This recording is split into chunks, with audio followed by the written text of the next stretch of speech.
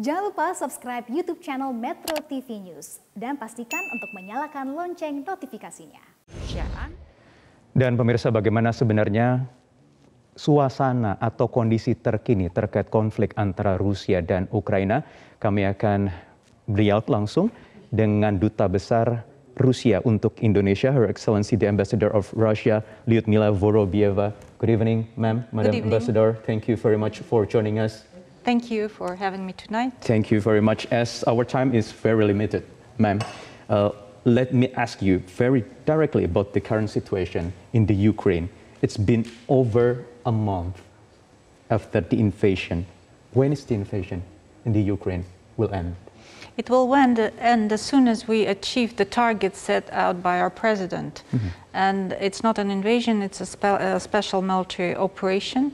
And the targets have been clearly identified. Whether we will reach it by peaceful talks, which we're conducting or trying to conduct with Ukraine, or by military operation, but we are quite sure that they will be achieved. And these targets are, first of all, to stop the war that has been going on for 8 years in Donetsk and Lugansk, protect the people of Lugansk and Donetsk, to demilitarize and denazify Ukraine, and to ensure that Ukraine is neutral, at least, or a friendly country that we don't feel threatened by, and that is not used by the West as an anti-Russian instrument. You have mentioned about the history in the past 8 years in the Ukraine. Is that the really actual reason why there is a special military forces in the Ukraine from Russia? Yes, absolutely. It's one of the main reasons that we want to protect these people. On the other hand, there is information made public now that the Ukrainian side has been planning a massive attack on Lugansk and Donetsk, and even probably on Crimea, which is a Russian territory now. So we are preventing a much bigger conflict from happening. We can step aside the history between the two countries, but the world's concentration now is on Bucha, where there were dozens of civilians people killed. Some officials from Russia says it was fake. It's a total fake. It's a total fake. It has been proved beyond any doubt. So far, no evidence has been produced by Ukrainian or Western side that these atrocities, and it's a tragedy. Of course, people have been killed in the most barbarous way. There has been no evidence or no proof that these atrocities have been committed by Russian soldiers or officers. And moreover, there's a lot of questions why, for instance, these bodies have been lying there for several days. Where were the relatives, the friends, why they were not buried? Also, on the videos, you can clearly see that most of the bodies have a white band on the sleeves. And that means, you know what the meaning of it? That they were supporting Russian army. So why would the Russian armed forces kill people who were supporting them? And I can tell you, wherever the Russian troops come, they distribute humanitarian assistance. They give food and water and necessities to people, Ukrainian people there. So first we distribute humanitarian assistance, then kill the civilians? Right. No, it doesn't make any sense. So it's a provocation staged by the Ukrainian side and very much supported by the West. And the aim of this provocation is also quite clear, to disrupt the peace talks, actually. However, Your Excellency, by the early of April, the UN says there are over 1,000 civilians have been killed, including women and children. How do you respond? Of course there were casualties, but if there's a military operation, unfortunately, though our goal is to harm the less civilian we can. We are sparing Ukrainians because we see them as our brothers and sisters.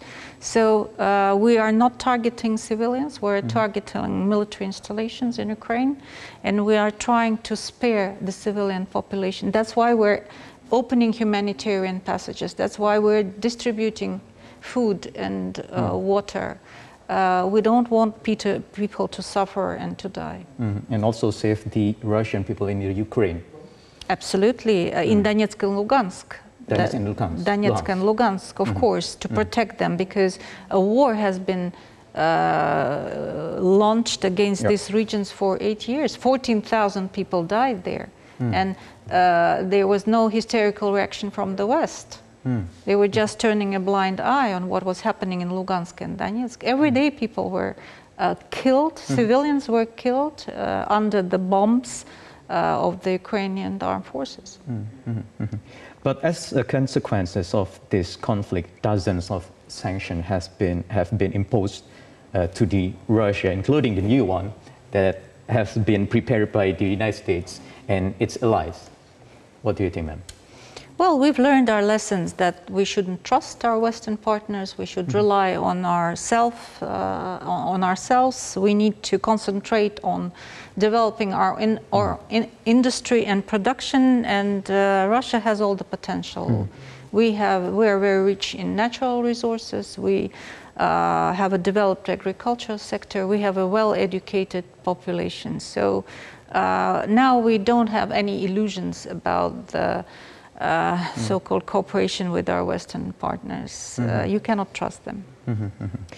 Right, ma'am, the crisis in the Ukraine also has an impact to the annual meeting of the G20 in Bali in Indonesia in the next November this year, where there is a ban call from many countries for President Putin to not attend the event. Well, don't say many. It's just a group of the same countries, actually, that are spreading these fakes and lies and imposing sanctions, but it's not the whole world. And these are not all the members of G20. From my Including the Indonesian government, have you received from Indonesian government? Our president has been officially invited to join the G20 summit, and he has given a preliminary response that he intends to participate in G20 summit. And from my point of view, if other countries' leaders don't want to attend, that's on business, because G20 still will be very relevant. As such big economies as China, India, Indonesia, Russia will attend, it still be very relevant. Right. My last question. So when will this conflict will end?